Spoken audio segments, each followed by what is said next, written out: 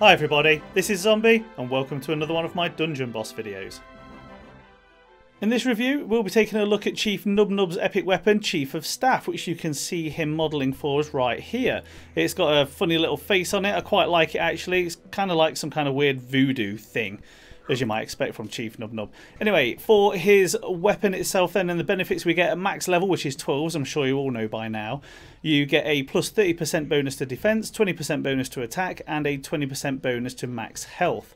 The effect is a 30% chance to cleanse allies, attack for 1.5 damage, and plus defense buff to goblin allies.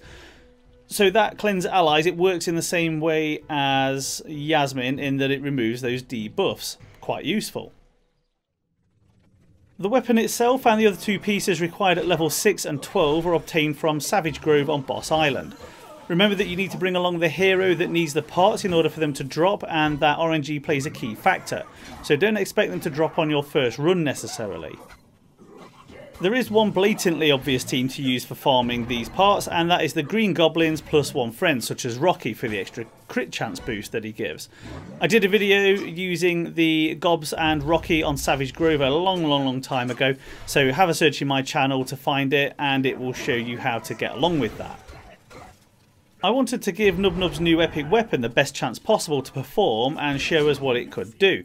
So I spent about 10 million gold on moving runes around from my various different heroes so that my goblin team had a top end setup. I'll show you the runes at the end of the video. I may as well get some use out of that gold. And then what I did then is took them through several dungeons to see how they actually managed. The team absolutely tear through dungeons like Babel Mountain, as the debuffs from the enemies don't really have too much of a detrimental effect on the team. But that's always been the case with the goblins though, and because of that, Chief of Staff never really got to trigger. Zerk and the normal speed goblins generally just wipe out each room in one round. In the dungeons that I consider the most challenging, where the debuffs severely hamper the heroes, they didn't do well at all. As you can see from the footage now showing, the team are working their way through Pestilence Spiral, but it all falls apart rather rapidly. I quickly had to take off auto run and start using actions manually, but even then I couldn't do much about that disease. The effects from Chief of Staff are excellent, but the source of the issues that I was facing on this dungeon and others similar is that Nub Nub is a slow hero, and as such he isn't getting enough of an opportunity to trigger that epic ability, and the normal speed enemies are doing way too much damage. The net effect is that the gobs simply get worn down over time until the team is eventually wiped out.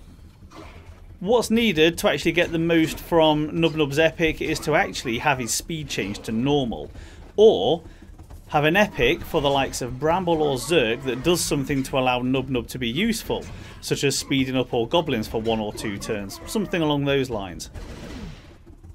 Okay, let me show you those runes that I was talking about really quickly so that you can see just how well the goblins were decked out. First off, let's take a look at Nub Nub then. So I've got 2 greater powers on there, precision, another precision, and a bulwark. So giving some pretty good stats. As you can see, that's some strong stuff there, but you know.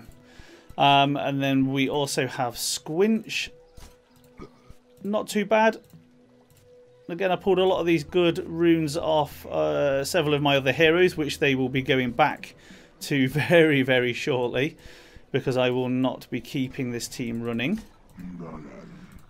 Cruel King Bramble, lots of good stuff on him, and also we have, where are you, Zerk, my favourite of all the goblins. So again, some decent stuff on him, a bit of survivability and also a lot of attack. So some close-out comments for me then really. As it stands, my advice around Chief of Staff is to save your totems and mats and actually swap Nub Nub for Yasmin. Yas performs the same role, but she's just a normal speed hero, so gets to act in at a time that you can actually find useful.